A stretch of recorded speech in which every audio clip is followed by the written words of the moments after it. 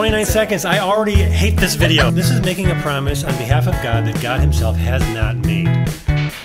You don't take the Bible and twist the living daylights out of it. Who is the multitude? What is the multitude? This is one of our most disjointed episodes ever. Yeah. Can we just be done? Hi, everybody. Welcome to Hit the Bar. I'm Steve Kozar. Paulette Kozar and Lucy Kozar. Okay. So she's having this problem the past, I don't know how many times. She doesn't want to do this anymore. She doesn't. As soon as she gets in my lap, this head goes right down there. I have no idea what's going on, except to think that she's fed up. She is truly the heresy hound. She knows what's about to happen. She doesn't want to be a part of it. She doesn't want to be a part of it. Hey, welcome everybody. Welcome. So we're in the living room for the second time, and I changed speakers. Thank you for all 90 million people who told me the sound wasn't that good last time. Explain. My head was in the way of the speaker, and actually the sound from the original videos we used was a little muffled in places too. So I took another speaker that's more mid-rangey, and it's right here. Hopefully it's better. And if it's not better, please don't tell me. I have enough trouble in my life. And I hear about it, so then I suffer. Okay, so speaking of trouble in our life, there she is. She won't stay. I'm going to try really hard to keep her here. Look at her. There she goes. Sorry. No. She does not want to be in my lap. We it's are so really sorry weird. For you Lucy fans. You know what? We will bring her. We're in a new phase right now with her. We just need to kind of see where things are going. I'll bring her back at the end so she can howl for all of us. We're going to talk about Priscilla Shirer. And I've not seen her, but I've heard all about her because of you. Really? I have not heard. Well, I mean, no. Just as of today or in the past? In the past. Yeah. I mean, the only time I've heard about her was because you told me about her. I've not heard from her. She's like Beth Moore. She has 3 volumes. Loud, very loud, and even louder yet. I mean, seriously, we go to a church where we don't follow these people. No. And it's been about 7 years. So it's been at least 7 years. More like 8 now, I think. So I don't go to women's... I'm sorry, did I interrupt you? Always. So... I don't go to women's things and listen to the latest whatever. So, and I'm working all day and I come home and I don't go online to watch all these crazy people. Okay. I let him do that. Yes, that's right. So I'm going to play you a 12-minute video that was... I'm scared. It was an excerpt of a video from Priscilla Shirer. And it's actually on TBN. And she's speaking at the gigantic church, the Joel Osteen Lakewood Church. You can see. So who is she the daughter of? She's the daughter of Tony Evans. Tony Evans. I've heard of him. She has a background in motivational speaking. And you said theological. She did go to Dallas Theological Seminary. So in my mind, it's like, oh, she went through seminary. Of course, what she's going to say is really going to be good.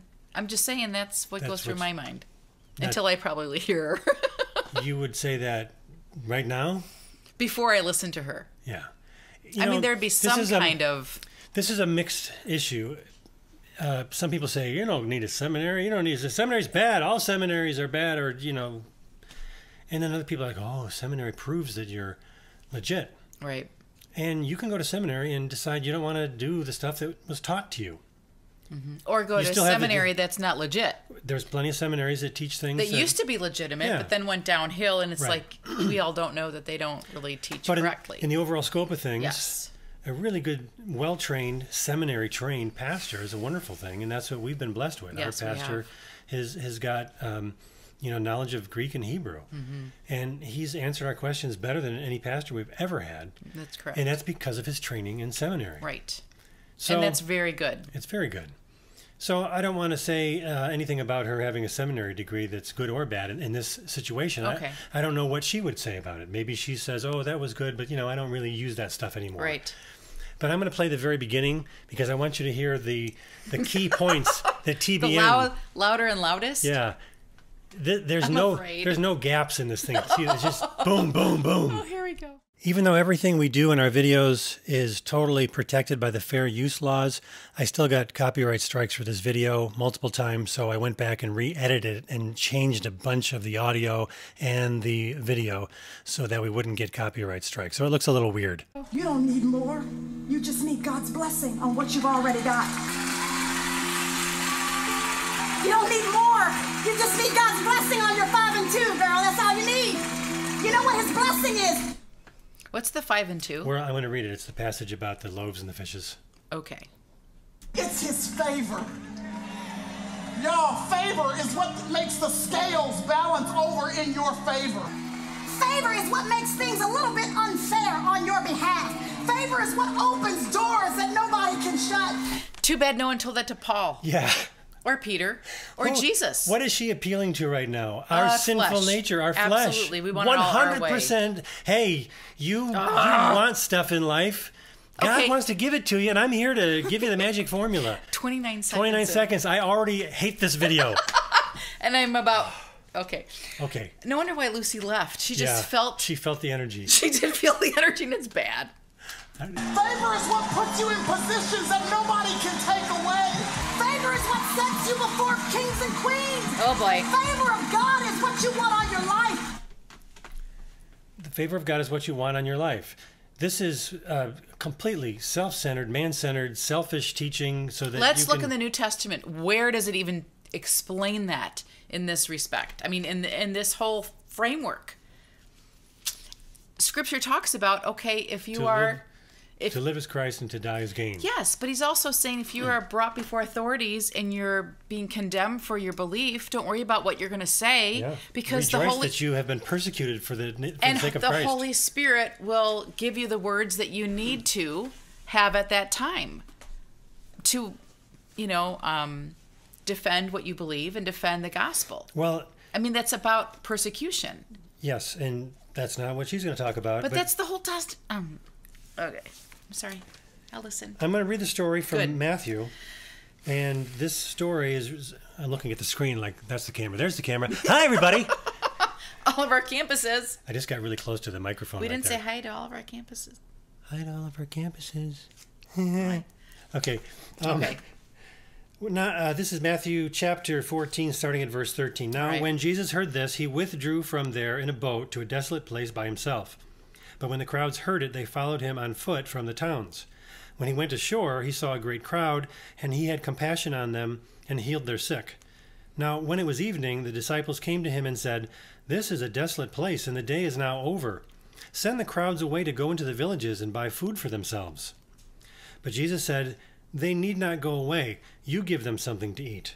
They said to him, "We have only 5 loaves here and 2 fish." And he said, "Bring them here to me." 5 and 2. 5 and 2, girl. Then he ordered, and by the way, this story is not a descriptive, this is a descriptive passage.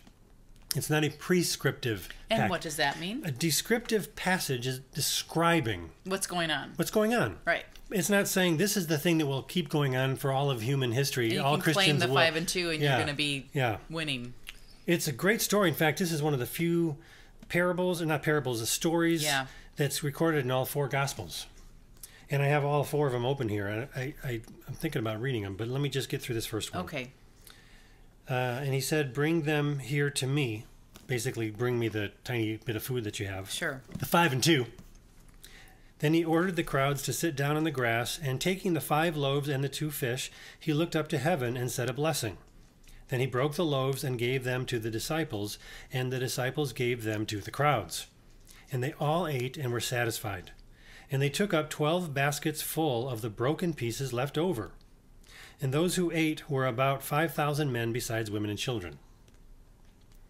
So there is some kind of ideas you can get from the story as far as maybe what was going on and what it looked like and how it felt, but there really isn't that much information.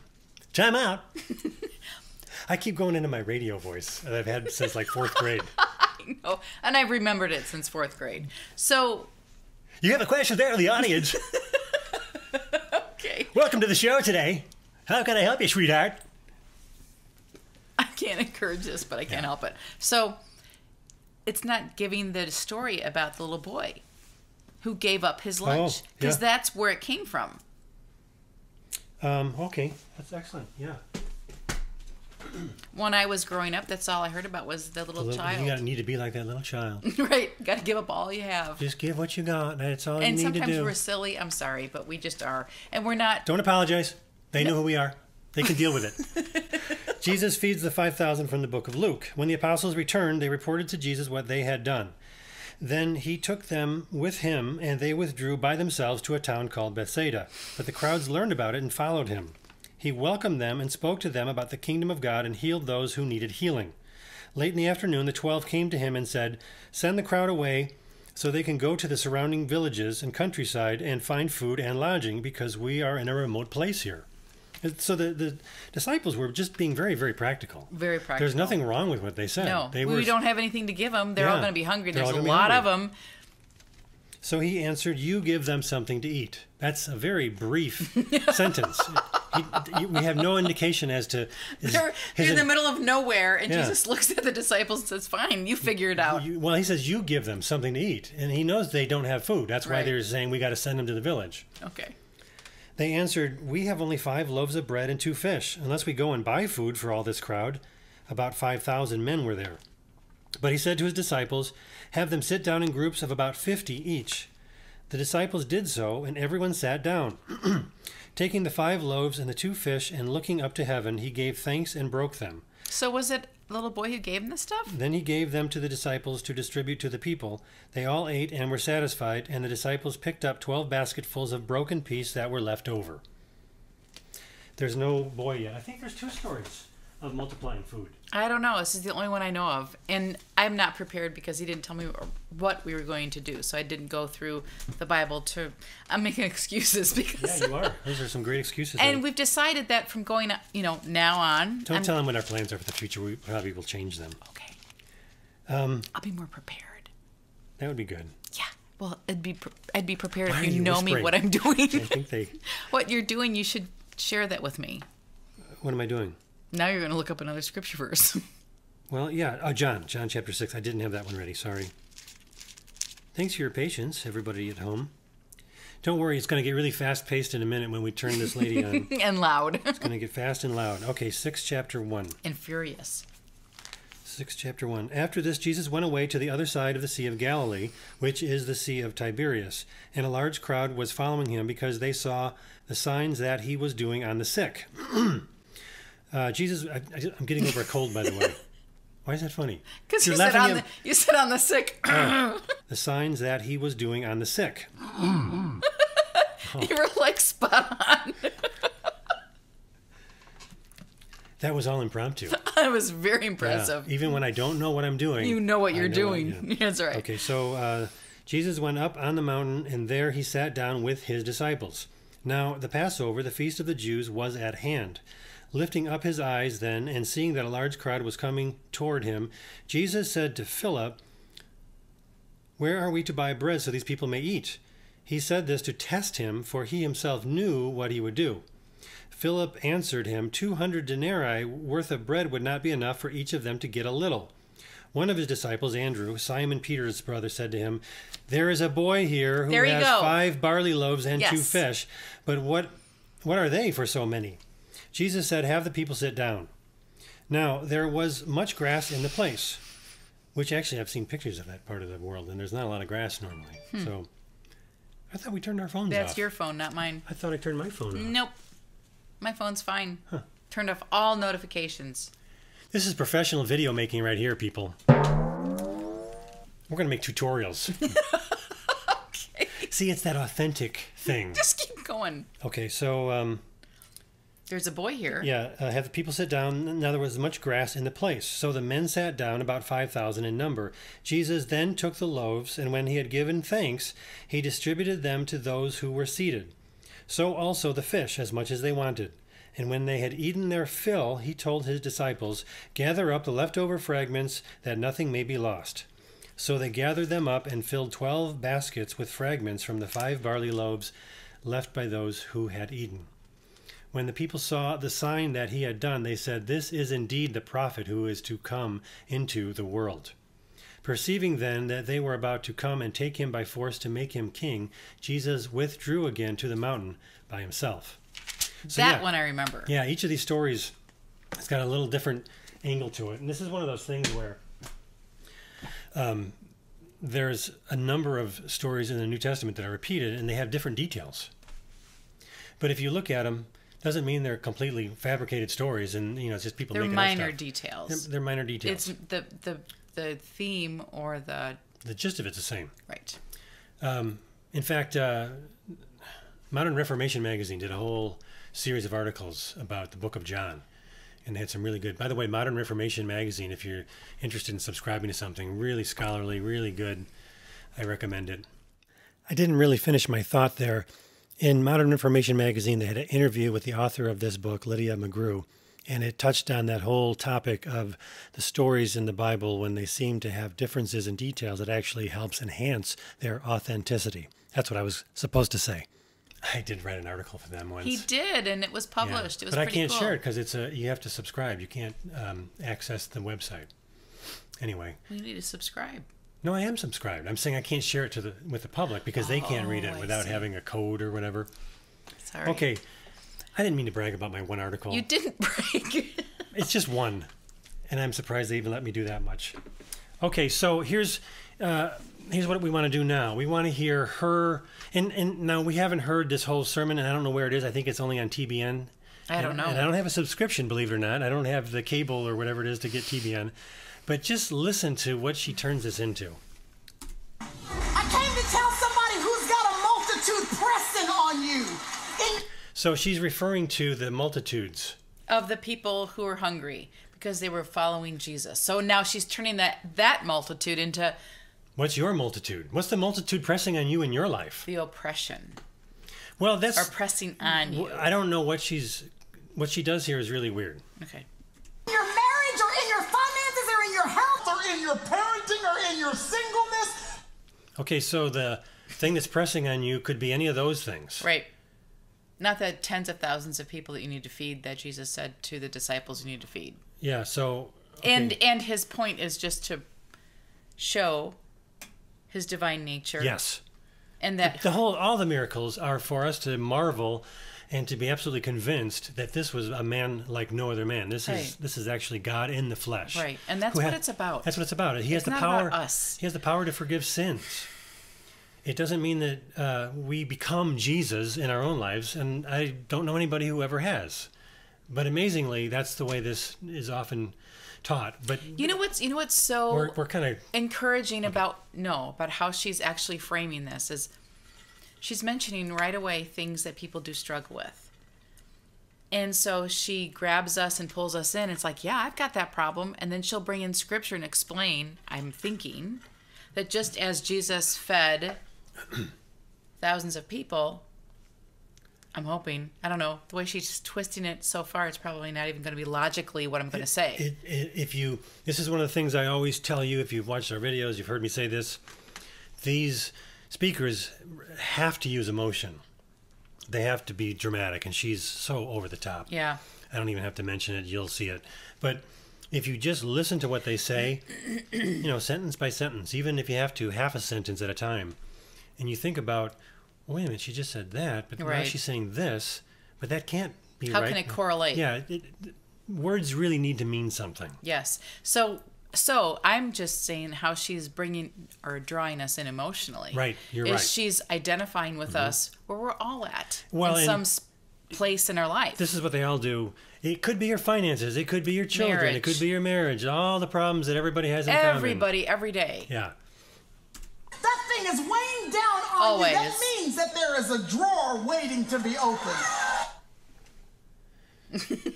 So whatever bad thing you've got in your life. Dresser drawer. It's in your dresser drawer. Just open it. She must have used an illustration earlier. Yeah, must have. When we didn't know what that was. I'm sorry. I knocked the table. That's okay.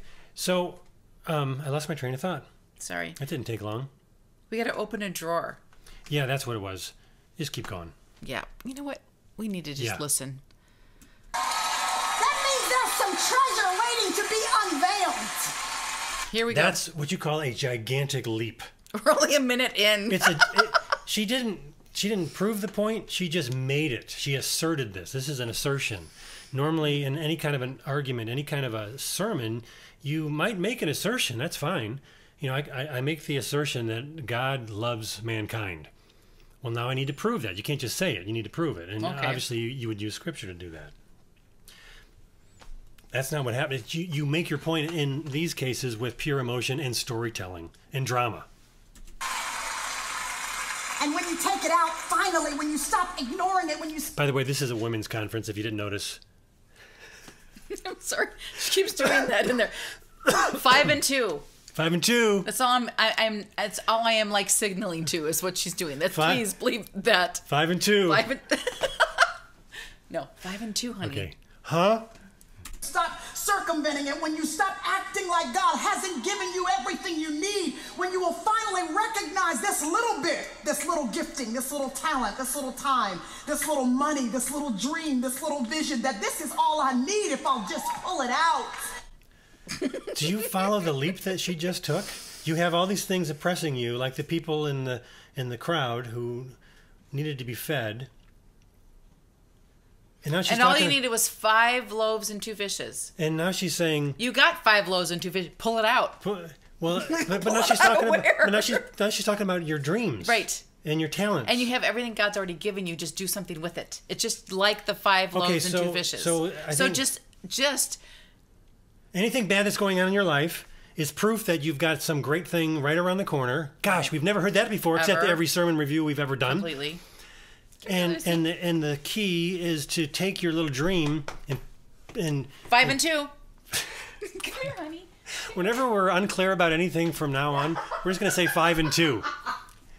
And everybody, you'll know what we're talking about. See, she was sniffing around, acting like she's got no place to go. So, welcome back to the show, Lucy. Yeah, Lucy. 5 and 2, Lucy. 5 and 2. 5 and 2. And entrust it to the hands of a multiplying master. So your dream is the thing that will get you out of the crowd situation. It's already ordained. Whatever the dream is. Well, yeah. It's because God planted it there. We've learned that in all No these matter other... what. Yeah. I'm dreaming of, like I said... I want to be Santa Claus. I want to be an NBA basketball star. That's right, and you'll be one. You know, Milwaukee's 5 and 2. It's only an hour and a half away. Hey, fear the deer. This is the time. Fear this is the time deer. to jump on board. Yes. I'm 6 foot tall. I played basketball back in high shrunk, school. Honey. Hey. Hey. Hey. Can I just show you real quick what the disciples did? Okay. Just real quick, because I think it's interesting because it's so us. Oh, I hate this. They said to Jesus in verse 12, send the multitude away.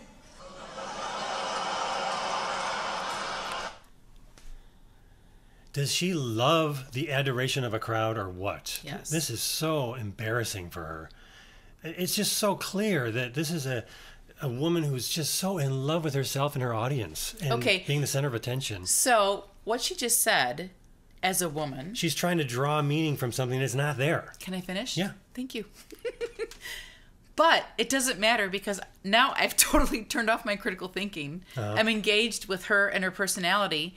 And you're right. I'm already identifying with her and saying, yeah, I tell him to go away too because I've got nothing for him because I want to fix it. So in the past, I would have looked at it that way, and she would have been very endearing to me, and I would have been there. A Woman's Perspective with Paulette Kozar.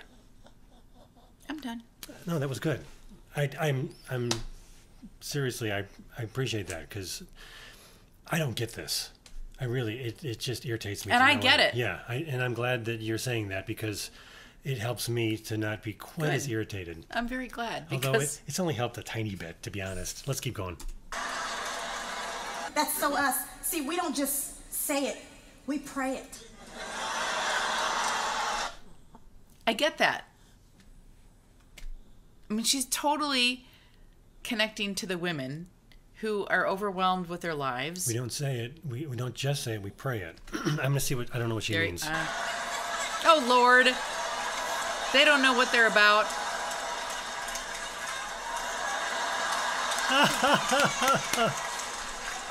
I want to see it. We pray away what we don't even recognize is the gift he has given us. This is 12 minutes and we're only in not even a half minutes. So the 5 and 2 represents your dreams. That's not in the passage anywhere. Okay, it's okay, Lucy. But that's what she's turned this into, right? I'm reading this correctly. I don't know. Let's keep going. To press us into opening up our drawer. So if you pray for your multitude to be taken away, and in God's... Do we have to open up the drawer, or does the drawer get opened up? Or who is the multitude? What is the multitude? Is it people? Is it our dreams? Is it the money that we need? Well, you can apply it however you want. Just money. has left it in your life. That means there's a drawer. There's a drawer. Start looking. Okay, where did she get the drawer from? I mean, really, we were listening from the beginning, and I did. No, but remember, this is an excerpt of a larger speech. This is what TBN put on as an excerpt. So we should have actually gone to the larger No, speech. I just said I couldn't find it because it's on TBN. Remember, it's right, in the we're not video that we're in the subscribed. middle of making right now? For a drawer. If there's a multitude, that means there's loaves and fish. This somewhere drawer in thing is your driving me life. nuts. So this is making a promise on behalf of God that God himself has not made. This is the key point that I want you to get from this. This is what all these people do. They take a passage that's pointing to the divinity of Christ, and they turn it into a passage that's supposed to be a prescription for how you can live your life. Okay. And everything becomes a symbol for something in your life. And it's not because the Bible says that. The Bible doesn't say that at all. It's because she said it. And maybe she's copying this from somebody else. That's quite possible. They all do that. She's already hiding again. Also, this comes from the idea, I want to hide too, honestly. I do too. But I'm not a dog, so I got to keep doing this show for the people, for you, the people. I lost my train of thought again. Sorry. This is one of our most disjointed episodes ever. Yeah. Let's keep going. That is supposed to be entrusted into the hands of God. So we pray away. Did you realize in verse 12, they are wishing away what in verse 11 Jesus welcomed? No, all they said was, where are we going to do? We got to send him away. Yeah. It was just an answer to Jesus' statement. That's all it was. And we're blowing it out of proportion If you here. were to read anything, and this would be the one thing you could read into it, is that the disciples constantly were guilty of not having enough faith in Christ. Or even recognizing who was Christ. They had difficulty with doubt. You know what? That's how all human beings, all Right. Christians live. So that's the one point you could draw, but she's turning it into this very specific thing about how you've got these things oppressing you and your dream destiny thingy is going to get pulled out of the drawer. And the thing that Whatever really the drawer is. I noticed in the very beginning in those little excerpts, she said how you don't have to do anything. It's already been done or something like that. Yes. Well, now she's going to talk about all the stuff you got to do. There she You goes. got to do these things. Bye, Lucy. We'll see you a little bit later. She's right there on the floor. She just wants to get away. Jesus welcomed what they're wishing away. So the disciples say, get this multitude away. Okay, I got an idea. So, this is when we look at Scripture, not... Good thing we got the timer here, huh? Got to turn it on again. This will be one of our 4-hour episodes. I think my Barney Fife. Right. Well, Go ahead, Ange. You tell him. the minute I seen him close up, I knew this was bigger game. So... I gotta think I'm of what sorry. I was did I- gonna... did I- Yes, you did. I'm sorry. This is bad. You want me to back it up a second? Maybe that'll help. They don't even know they're praying away their miracle. They're not. Everybody wants to see the Red Sea divide, but nobody wants to be the one Okay, that comes okay, face to- okay. I think I went Stop forward. it for a second. I didn't go backward. I went forward. Doesn't matter. The point she's doing and how she is doing it, she's unpacking it like a Western 21st century individual, opposed to context. Living in the Dallas suburbs. By the way, I know that this conference that she's a guest speaker at is in Houston, but her actual ministry is in the Dallas-Fort Worth area. Context. Upper middle class. Context. Right. Where have we heard that before? Chris Roseborough. Love you, Thank Chris. you. My name is Chris Roseborough. I am your servant in Jesus Christ. This is the channel that compares what people are saying in the name of God to the actual word of God. So we're not looking at Scripture in light of Scripture and having Scripture explain Scripture so we understand what God is truly trying to reveal to us. We're taking it in our modern day, in our first world, right? Not second or third. We're the first world context. And we're seeing how it applies to us. We can do that with any Scripture.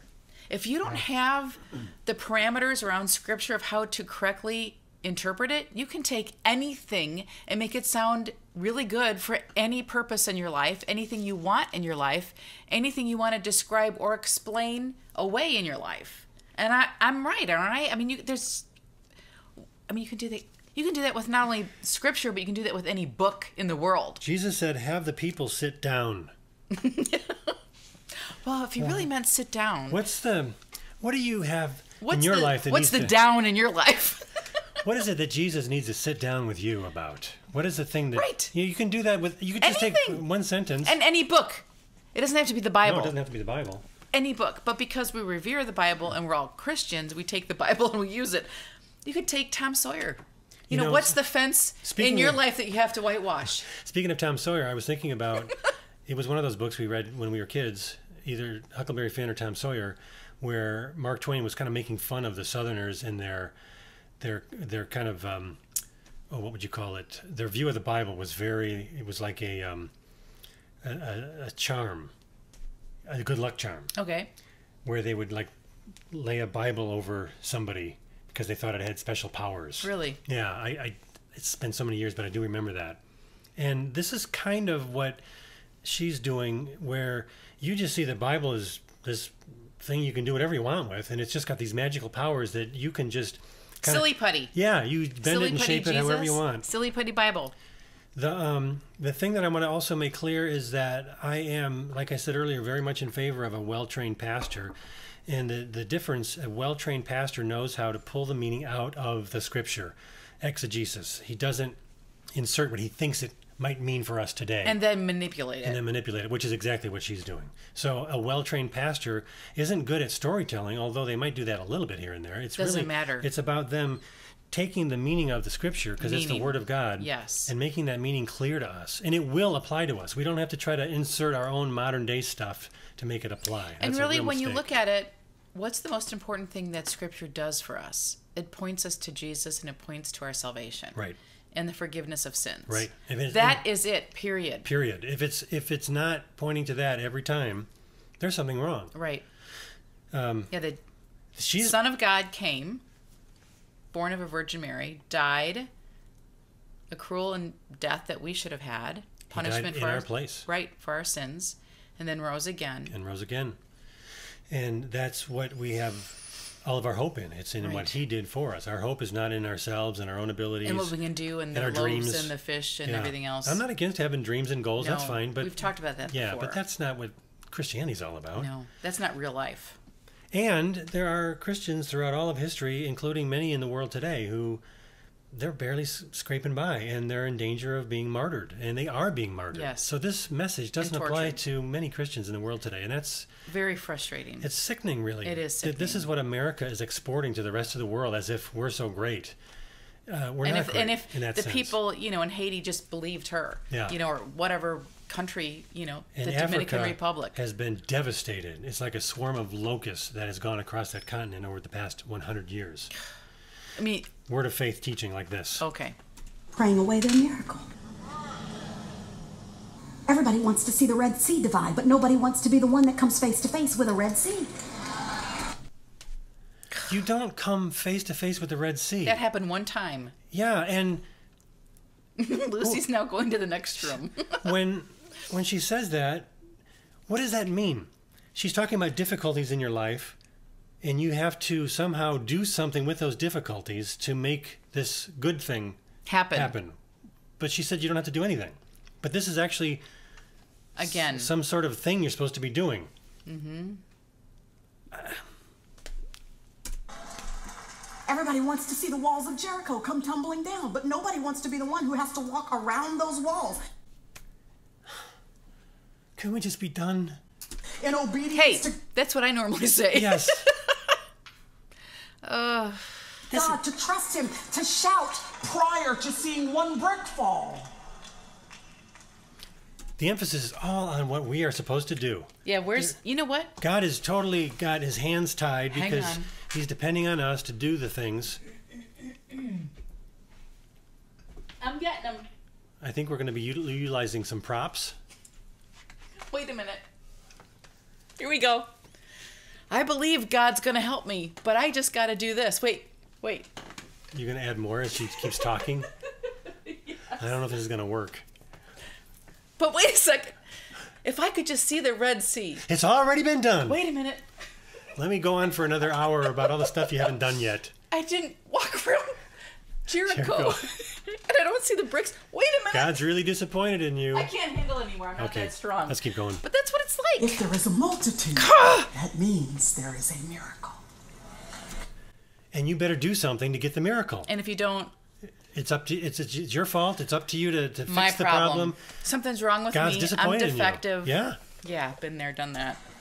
So praise the multitude, or they ask for the multitude to go away, and Jesus, he doesn't go for that. So when he doesn't go for that, the disciples have another solution. This is us too. Send the multitude away. Jesus says, mm-mm. And they say, Well, send us away then.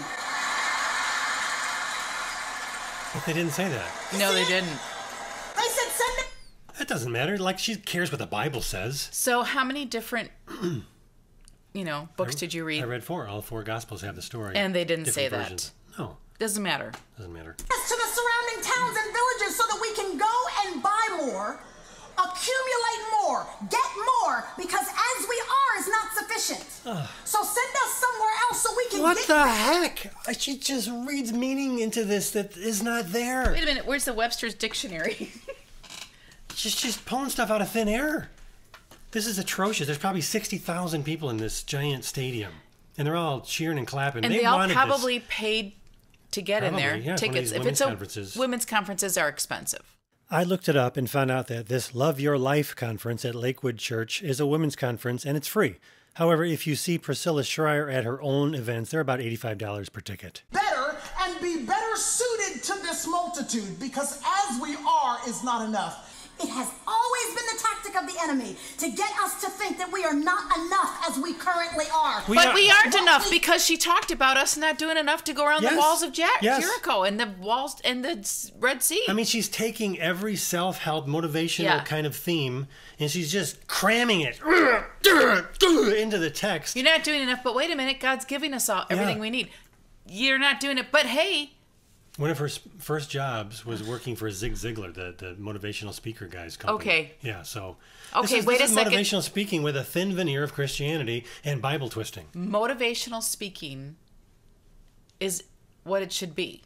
To motivate you to do your job. If you want to be a motivational speaker, it's don't stick God in there and twist the Bible. Don't, because now you've got a different gospel. A different gospel. Thank you, Galatians girl. Thank you.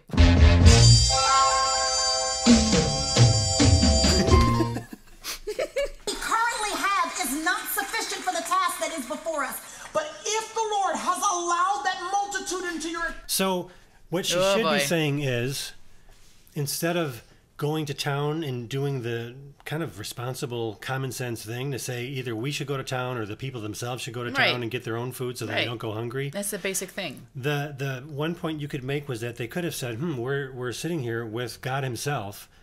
Maybe we should seek his assistance because he can do anything.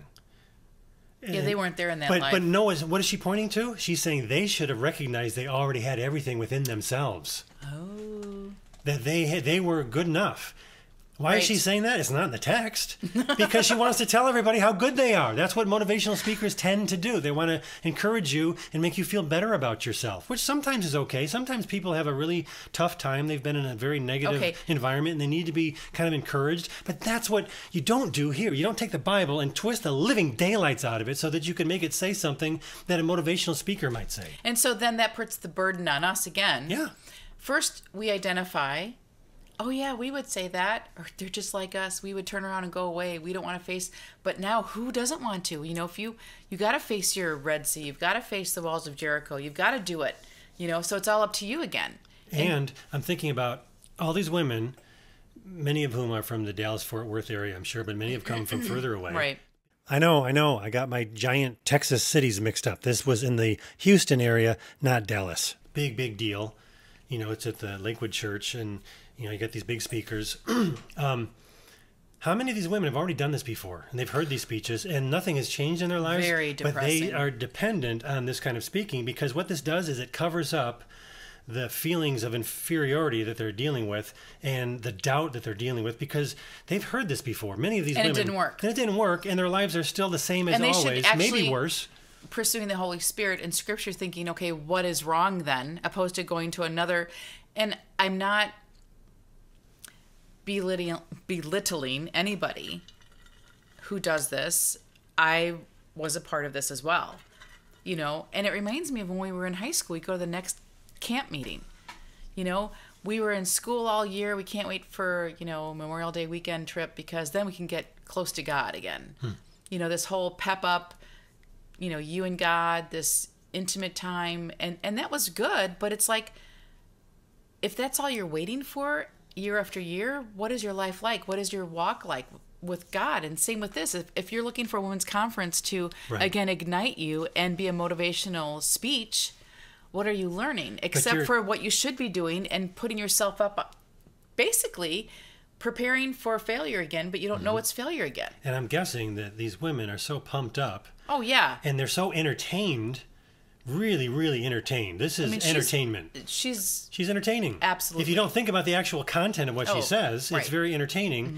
And they're, what they're doing? They're putting on Facebook, I can't believe I just saw Priscilla Shirer. She was so good. I'm so excited. This is going to be great. And they're just, all peppy. And then real life sets in again. So what do? They got to go back to another one. They got to buy the DVDs or they got to go on YouTube.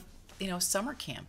I mean, our Christian upbringing, Yeah, I hadn't thought about that. But boy, I remember that. I remember Yep. one of my friends in high school saying, "Man, what are we going to do once we're out of high school? Yeah. I don't know what, I need summer camp." And in high school, it's like, yeah, me too. But you realize, and to be fair to those summer camp environments that we were part of, they weren't making money trying to. No, they weren't. It was just really. It was all honest very Christian much leaders trying honest. to help kids. Yep, and really, giving and pouring their heart and Right. soul out and sharing their life with us, and in nothing but positive. So Right. please, I'm glad you pointed that out. But the point is then you start making people dependent on things like that. So then when you have women's conferences like this, it kind of instigates. It's 10 times worse. But it triggers you to think, oh yeah, I could use. I mean, I remember doing that when the kids were little. It's like, oh, good, a women's conference like I did in high school. Well, there's probably some good women's conferences, a few. I don't know. I haven't been to one that's good. Don't go to this one. No. Experience, that means that as you currently are, with the entrusted treasure, the power, the authority that he has given to you, you've got everything you need if you just pull out what he already has entrusted to you. This is absolute nonsense. This is meaningless. This is gibberish. I'm so mad at this woman. I've said enough. Yeah. Let's keep going. Let's keep going. In fact, in Mark chapter 6, our layer of chocolate cake, we find out that he says to the disciples, well, what do you have? He asked them that question. He says, what do you have? And then he doesn't even give them a chance to answer. He just immediately responds and says, go and look. Mark he 6. said it. We have to read it. Mark 6. I've actually got a little slip of paper in here as a veritable bookmark, as it were. The apostles gathered around Jesus and reported to him all that they had done and taught. He said to them, come away by yourselves to a remote place and rest for a while. For many people were coming and going, and they did not even have time to eat. I don't know if I read this version. Keep going. So they went away in the boat by themselves to a remote place, but many saw them leaving and recognized them. They ran on foot from all the towns and arrived ahead of them. See my hand motion? That was the people It's arriving very on good. foot. When he went ashore, he saw a large crowd and had compassion on them, because they were like sheep without a shepherd. She doesn't mention that. This is all about getting stuff, and being great. And right there is God's heart for the people. And we skip over that for you. Yep. To what do you need? What do you want? Then he began to teach them many things, which is another point that is worth mentioning over and over again. To be a Christian means to be taught things, not to get them imparted in a spiritual way. There is a spiritual aspect to it for sure, but Right. words have to mean things, and That's they a have good to be point. true. And Jesus did that. He taught them many things. This is what we see the apostles doing. The book of Acts. Everybody talks about, the book of Acts. We got to be like the book of Acts. We got to do stuff. We got to have miracles. We got to have signs and live wonders. the way we're supposed to live. You know what there's a whole bunch of is people sitting down and being taught. The apostles taught. Anyway, Which means what? doctrine. There you go. Yes. Doctrine is just teachings about God. Right. And it has to be true teachings. It has to be Yes. correct teachings. So, okay, so this is the point where she was making her point. You give them something to eat, he responded. Oh, I'm sorry. I got to go go ahead. back. And it grew late. His disciples approached him and said, this place is deserted, and it is already late. Send them away so that they can go into the surrounding countryside and villages to buy themselves something to eat. So in this passage, they're not saying, let us go do it. They're saying just send the people home. Dismiss them. Yeah. They're going to be hungry. Let and them it's know late. they need to get going. Right. He says this very brief thing, you give them something to eat. They said to him, should we go and buy 200 denarii worth of bread and give them something to eat? So now they're saying, what do you mean? We should do it? That's going to cost a fortune. Right. That's a legitimate question. Absolutely. Especially if you're not keeping in mind the fact that you're sitting there with the Son of God who can do anything. You know, they were living... You're in the middle of history and you don't know it. Yes. He asked them, how many loaves do you have? Go and see. Yeah. Go find them. Is that the part where she just said Yes. he told them? So what is she turning that into? Back it up a little bit. She is such a scripture twister. And I hope you, the viewer, are offended. I really want you to be offended by this. I don't want you to be personally offended at her as a person. I don't want you to hate her as a person. No. I don't know her. I don't hate her. But I'm very offended by the way she's twisting the Word of God. And all Christians should feel that way. And then he doesn't even give him a chance to answer. He just immediately responds and says, Go and look.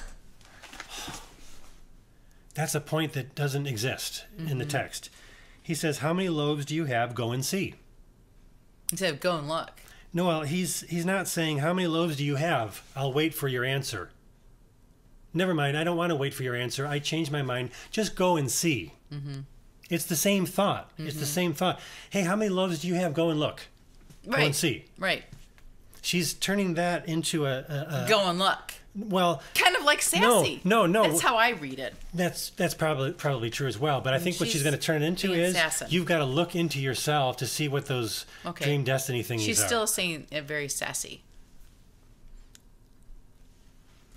Go and look. See? Yeah, okay. he said it like that. Go and And she's lying about Jesus. Exactly. No big deal because and look. she doesn't care. She does not care. This is the point. You have to see this. This woman does not care about lying about Jesus because she is a professional storyteller. She's a professional speech maker. And she probably believes in completely what she's talking about. It doesn't matter if she believes it or not.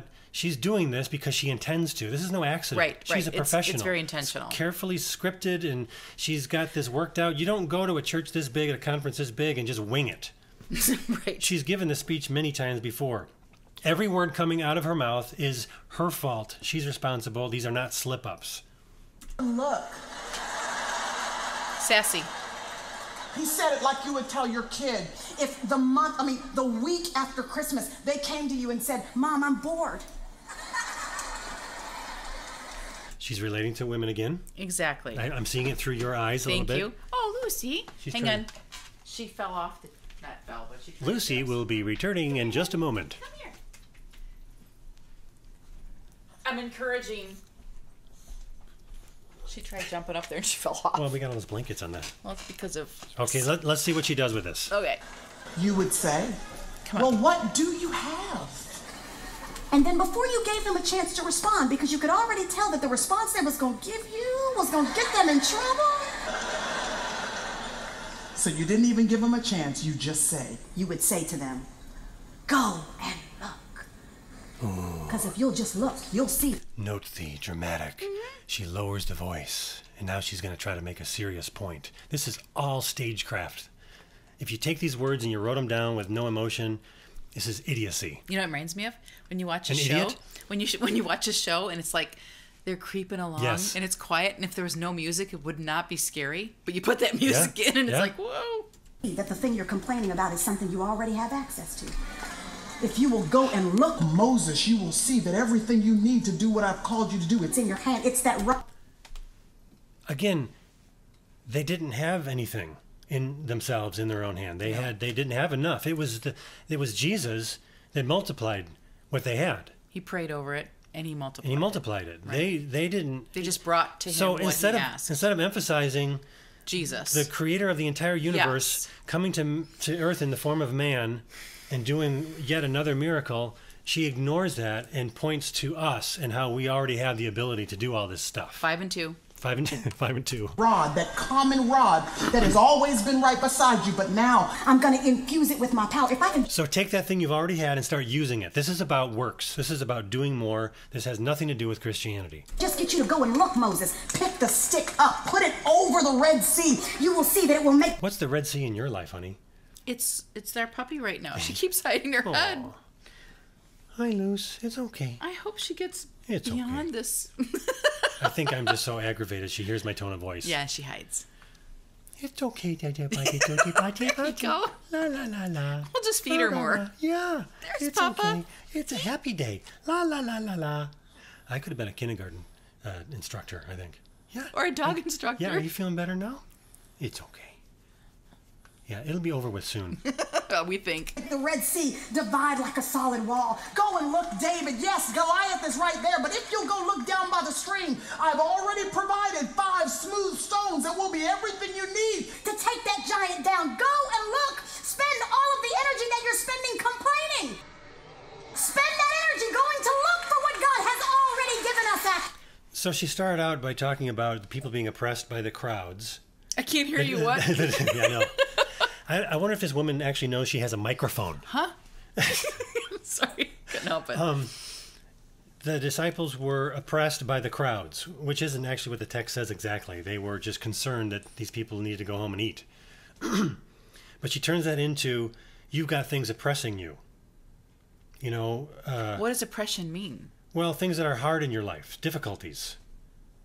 And then she turns it into, but you've got this dream destiny thingy. That's the answer. Or no, wait, but before she says that, she says this crowd that's pushing on you is actually a proof that your drawer is about to get opened. Is it my drawer or my cabinet? Your cabinet. I don't know. As long as not your drawers are about to get opened. Maybe it's that the rug. Would be inappropriate, boys and girls. Maybe it's the rug I'm gonna trip on. Yeah. This is just. I gotta keep going. Okay. It's okay, Lucy. So they pulled it out. 5 and 2. All right, Jesus, you gonna do something with this? They say, okay, here you go. And they put it in his hands. Again, she's going to turn this into, you just got to put it in his hands. All they did was get what they found and gave it to Jesus. Yes. Jesus is the one that blessed it. Yes. Jesus is the one that multiplied it. Jesus is the one that did the miracle. Oh, but he couldn't have done the miracle if they hadn't handed it over to him. Oh, boy. What's the loaf and fish in your life that you need to hand over to the Lord so he can multiply it? There she goes. This is the longest 12 minutes of my life. Yeah, mine too. Everything changes. When you do more. You put your 5 and 2 in the hands of Jesus. What if I only have 4 and 1? What if I only have... Why are you clapping? You stop speaking negatively about it and just trust it into the hands of Jesus. When you just take that look. So if the disciples were speaking negatively, which they might have, we don't know, they were all there. And they weren't necessarily trusting, they just gave Jesus what he asked for. What if one of the disciples said, I don't know what this is going to do? We're reading a lot into this context. Do you think Jesus would have been, I was just about to multiply this, but you just spoke negatively, and now I can't do anything. The negative speaking just turned off the power of God. I'm done. But that's what she's clearly implying here, that you're stopping the power of God by your negative speaking. Okay, and let me just point this out, too, because I appreciate everybody's comments, and people who agree and don't agree. It's very well received. Really, it is. And I just want to point out that if you're commenting on how negative we are or picking out someone and it's a Christian and you're not supposed to judge, you need to get back into your scripture and you need to see what God demands of us as followers of Christ and what we need to be looking for and how important it is to what we allow in our life. I mean, how important is what we allow in our life to what we believe is going to be the guiding words that we say that we claim is from God. I mean, that's nothing to be very flippant about. Yes. That's nothing to be very unity about. No. I mean, here's the article that I think I referenced before, full of Bible verses that you are ignoring if you take that position of, why are you being so negative about this woman? She's trying her best. She means well. And she's a Christian. Well, what did the Apostle Paul do in Galatians again? He actually called out Peter, because Peter was with the Judaizers and he was agreeing with them, saying, well, these Gentiles can't be Christians unless they're circumcised. Believing in Jesus is okay, but we've got to do more. What book was that in? Galatians. Oh.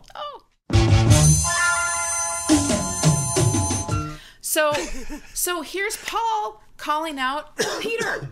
Did Peter know Jesus? Yes. Did he love Jesus? Yes. Was he a Christian? Yes. But he was condemning Peter for what he was doing. I'm sorry, I'm not Paul.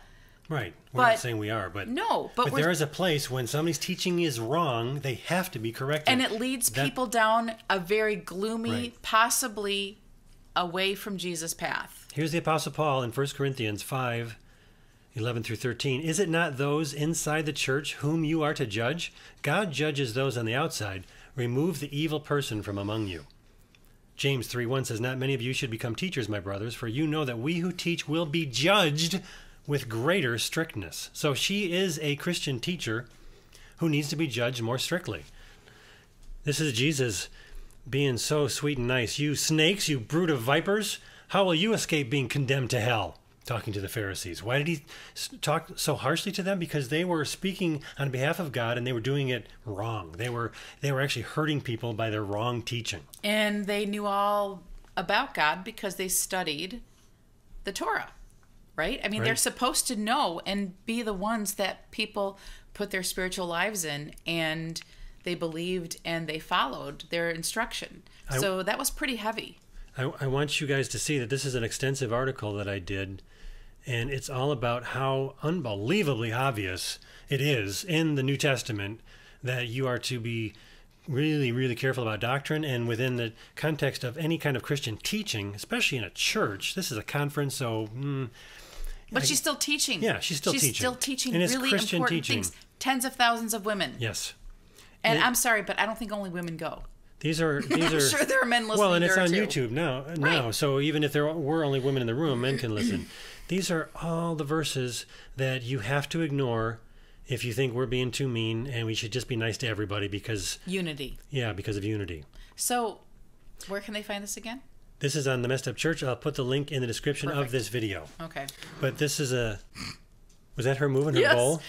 Yeah. She's pushing her food bowl. And now she's looking at us because she wants more food. So the name of this article is A Biblical Guide to Not Calling Out False Teachers. Good.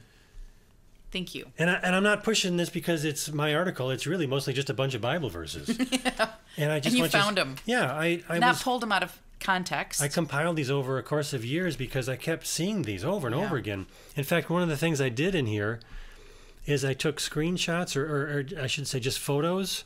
And these are from some of my various translations of the Bible.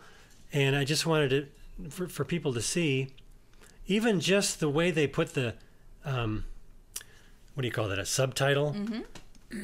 Confronting apostasy, destruction for false teachers, guard against false preaching, beware of Antichrist, let no man deceive you, reprove false teachers, judgment on false teachers, Paul's warnings of false teachers and the love of money. Beware of strange doctrines. Be sure the spirits are of God. That's from the little epistle of John. Beloved, believe not every spirit, but try the spirits, whether they are of God. Because many false prophets are gone out into the world, confronting apostasy. So you get the idea. Even just looking at the subtitles, not even the verses themselves, the topic just keeps coming up. So yeah, thanks for bringing that up. But let's go back to her. We'll never get this thing done. I know. Little dream that he has entrusted to you, and you give it back to him, and you say it don't look like much right now, but I'm putting it in your hands. And the great thing about our God, verse 16 says... So where in the Bible are we given any evidence that these fish and loaves represent our dreams? Number one, are we even supposed to have dreams?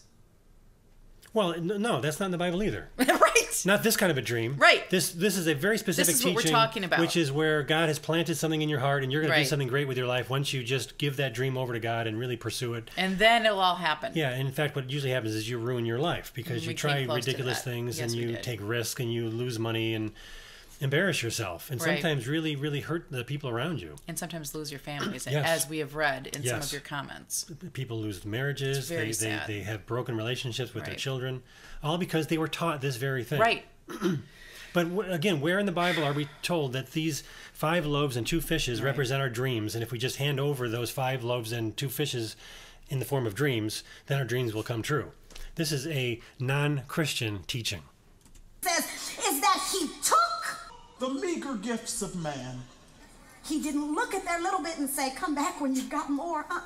A holy, divine, almighty, powerful God. A God who does not need us or our loaves and fish. When man gave it to him, He received it. And looking up to heaven, he blessed it. Y'all, you don't need more. You just... You know, I just want to mention... What? What? The dog.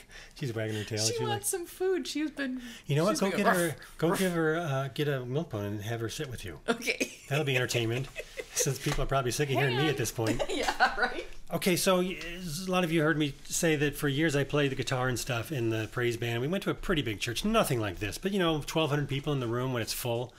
And I remember having a conference where a lot of people came from out of town, and the church was full. And I was right there on stage, right in the front, playing the guitar, the electric guitar, the cool guitar.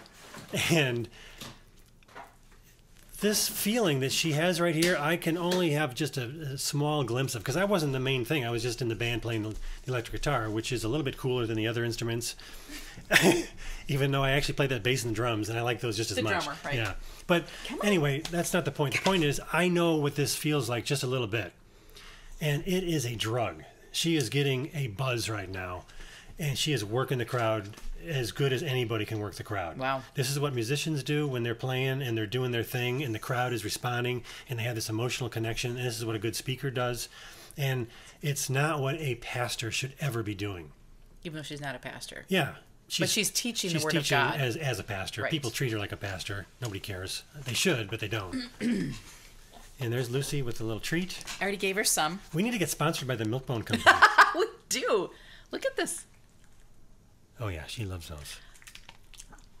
So somebody gave a recipe. Yes, and I'm going to cook them. She's going to cook them. I am. You know, we used to have a dog. You know what? Next week we'll see what those treats look like. All right. I'll show them She to you. used to make them. I did. I'm We used teasing you because you have a job now, and I really shouldn't. Lots of jobs. But anyway, yes. We used to have a dog that... Hi, you happy now? Why is it so fun to watch a dog eat? know. I never get tired. Any animal. You go to the zoo. Oh, look, they're eating. We don't do that with each other, though. You close your mouth when you're eating. Please. Whoops. Can I keep going now, or are you going to say please something do else? it. No, I'm good. need let me God's get that. blessing on what you've already got. You don't need more. You just need God's blessing on your 5 and 2. Do we have to girl. That's listen all to you this whole need. thing? You know what his Yeah, we blessing should. is? It's his favor. We should. It's his favor. We should. Y'all, favor is what makes the scales balance over in your favor. Too bad Favor Paul is didn't what know makes about that. things a little bit unfair on your behalf. Too bad Peter didn't know about that before he got crucified upside down. Yeah, it makes things a little bit unfair on your behalf. What is that appealing to? We already said this. This was in the beginning. I don't want to... Favor is what opens doors that nobody can shut. Favor is what puts you... You know what? If you're trying to get a job and you're trying to make your life better, there's nothing wrong with praying to God and saying, God, Absolutely. if it's your will, Done that please plenty open of doors times. for me. Please help me Absolutely. to get a better job. Please help me to do a really good job. Please help me to do my best and to make it so that my boss recognizes the job I'm doing, if it's a good job, so that I can be promoted. There's nothing wrong with that sort of a prayer. But this is this unfair advantage that God's going Yeah. to give you if you just kind of Do the right things. You have the magic formula. Yeah. And there is no magic formula, No. obviously. And she hasn't even clearly defined what that No. is. It's just a bunch of gibberish. It's just a bunch of motivational stuff stitched together with Bible twisting. You in positions that nobody can take away. Favor is what sets you before kings and queens. The favor of God is what you want on your life. This Yeah, is the boy. Stephen Furtick move, and they all do this. They're going to probably get on their feet if she keeps going. No, Lucy, come on. Just And settle. these speakers know, they have a clock there, and they know you only do that when you're getting near the end. You know, you gotta Here she goes. I'm sorry. make the most of your whatever she's got, 45 minutes.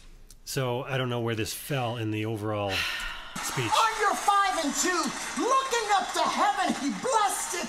That he broke it and he kept giving it. Okay. To the These women are up doing this? Who are they praising? Disciples.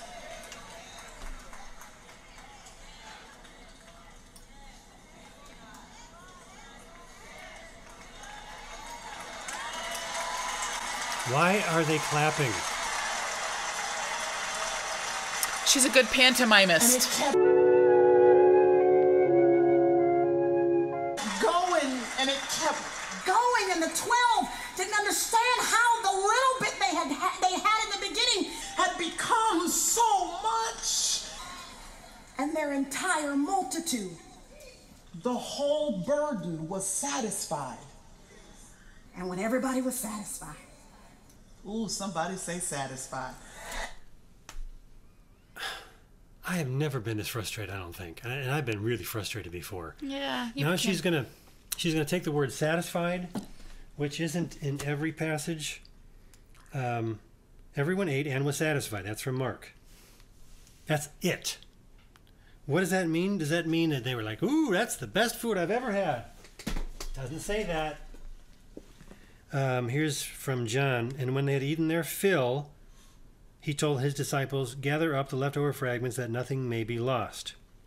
When they had eaten their fill. This could have been actually very average, unflavorful food. That's my guess. I don't think this was what she's about to describe. But she's using it as a metaphor with how good stuff is going to get in your life. You're going to have all this good stuff. Ooh, Victoria, I wish we had time tonight, girl. Satisfied. This is not some, Happy Meal sort of situation here. This is not a #1 on the Burger King drive-thru. This is Sunday afternoon. I'm talking about old school Sunday, Where your mom started to cook on Saturday night and the yeast rolls were rising.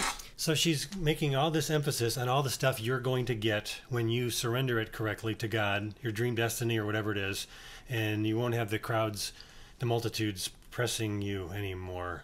And it's going to be really And the kind of good. food you're going to have is from something that your mom started on Saturday. Yeah. The old type of Yeah. Sunday dinner.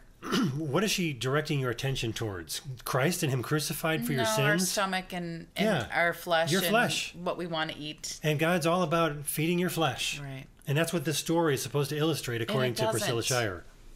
and the macaroni and cheese was bubbling, and the sweet potatoes. I have to say, this crowd looks like they've had a little bit too much macaroni and cheese. Let's just be honest. We're all gooey on the stove and the sweet Tea was going the roast. She started the roast on 200. the night before and let it simmer all night long, y'all. She could be talking about Christ right now, Right. but she's talking about food. She's working the crowd. This is a And the professional food. Getting speaker. hungry, aren't you? I know. Listen, do you remember how when you came home from church the next day, you ate that, and the only thing you could do after that was, That's all you could do. That's why Jesus said, go ahead and have the people recline. have them get in a posture of expectation that I'm getting ready to do exceedingly And abundantly above all. and beyond. He does not say that in the scripture verse Nope. that she is talking about. Not at all. And they reclined because that's the way they ate. They hadn't invented the table yet. Right. Hello. Wow, this is Keep narcissistic. going. We're almost done. Yeah. Thing that they can You know Almost what? done. Look at 10 minutes, 23 seconds. We should have had snacks for this. We deserve snacks for this. We got candy bars downstairs. You wanna? You have candy bars Yeah. downstairs? They're still in that secret drawer that nobody knows about. We have to hide them. You want to go get them? I'll take this part out. Okay. Now we're talking. Okay. I'm happy now. I got to open this up though first. Chocolate. This is chocolate with I don't think you need salted caramel. Milk. Okay, I love milk chocolate. You know, we These should dark We chocolate. should have told them before or at the beginning, You know so what? they had time to get their own chocolate. You know what? You can actually make a public service announcement. Don't make it too crunchy by the You mic. could have it, in the Public beginning. service announcement? Okay. Warning. Now we can tolerate this. Okay. Ask for faith. satisfied. Sunday afternoon. Kind of satisfied. That's what he does. And they were so satisfied. Y'all, don't even sit down. Just stand and listen. They were so satisfied. This is how you know how good the meal was. There was leftovers. They started going around picking up the leftovers, y'all, and guess what? There were 12 baskets full. One basket. I'm just saying that if the meal's that great, you don't have leftovers. Right. I mean, that's very minor. I'm just pointing that out. The point that that's supposed to show is that God had no problem meeting the needs. Right. Miraculously. Who did it? Supernaturally. Proving once again that he was God, Son of God. incarnate. She's turning it into evidence that the food was really, really, really good. Appealing to their flesh. Stomach. Their stomach. This is one of the most carnal messages. That's why we're eating For this, right? each disciple to take home as an overflow Of the grace and the blessing of God. I want to pray for any of you who are in this room and you've got a multitude weighing on you You gotta, I mean, that thing is burdening you down. and you've never considered the fact that you've already got what you need. That is so meaningless. I'm still dumbfounded by how this is like a balloon. It looks like a big round thing, but if you pop it, it just goes away. There's nothing there. That's what this is. There's nothing there. I mean, listen to what she said again. Do I have to? You have to. Down and you've never considered the fact that you've already got what you need. You've been thinking this is not enough gifting, this is not enough talent, it's not Enough gifting, enough talent. So she's pointing to yourself as the answer to your problems. Correct. Let's And you're not imagine believing God. So, yes, you have it, but your problem still... is that you haven't somehow connected with God enough so that He'll make the thing and believe bloom. enough. Believe enough that that's what you have, and it's up to you. Imagine a woman in this audience, and I'm sure there are some, who have a terrible husband at home and they're about to be divorced. Or somebody And who's they're- getting beat at home. Yes, and right. they're trying to think Domestic violence. How can I protect my children? I don't have enough money on my own. I mean, these are real problems. Real problems that are very common, unfortunately. And she's not giving them any answers at all. She's actually hurting False them hope. more. She's hurting them more. Right. Because she's saying nothing. not enough money, it's not enough time. I don't have enough. And Jesus is whispering in your ear Tonight, No, he's not. just give it to me. I'm going to multiply I'm gonna blow your mind. with what I'm going to do if you just trust it to me. And that's the end of the clip. And then Hey, they do a come here, promo for Lucy. TBN. Come on. I heard her starting to try to eat some more food, which she doesn't have in her bowl. Oh. But she needs to howl. She was almost starting to before. Okay. Come here, sweetie. Well, we don't have our timer on, so I think this is a really long video. I'm so glad if you're still watching. Of course you're still watching. I'm talking to you. Thank you so much. I want to remind you to please check out the playlist that I have on this channel and the other recommended channels. Chris Roseborough, there's a bunch of other ones. I should say Fighting for the Faith is the name of his channel. Please look at all the content that's there. We can't help you with all your questions, but we want to, and there's a lot of answers there for you. So let's see what the Heresy Hound thinks of this blowhard Here we lady. go. I started going around picking up the leftovers, y'all. And just Heretic. There were 12. One basket. to take home.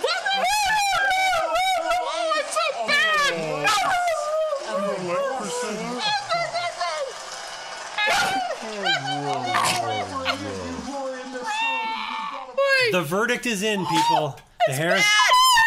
Yes. Okay. So bad. Okay. The Heresy Hound has spoken. Thanks for sticking with us, everybody. Hey, we hope you found this helpful. And thank you so much for your comments. Thanks for watching. All Thanks that for stuff. sharing. Hey, subscribe. We never tell people to subscribe. I always think it's dumb, but we just had somebody stop by today who was loves our great. channel, and she said, "I've never subscribed." I'm like, "Oh, well, I guess." Hi, Maggie. Thanks for Yeah. coming by today. Subscribe to our channel because it'll make your life so much better. And thank you for all of your encouraging words and your donations. We appreciate you guys. See you God again bless soon. you. Bye-bye. See you. Thank you.